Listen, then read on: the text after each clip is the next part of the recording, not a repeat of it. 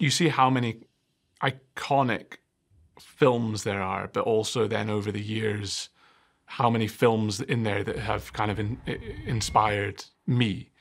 Not only, I suppose, in my filmmaking, but also inspired me to be a filmmaker. When I watched Local Hero, it's almost like I felt that Bill Forsyth was some kind of creative soulmate.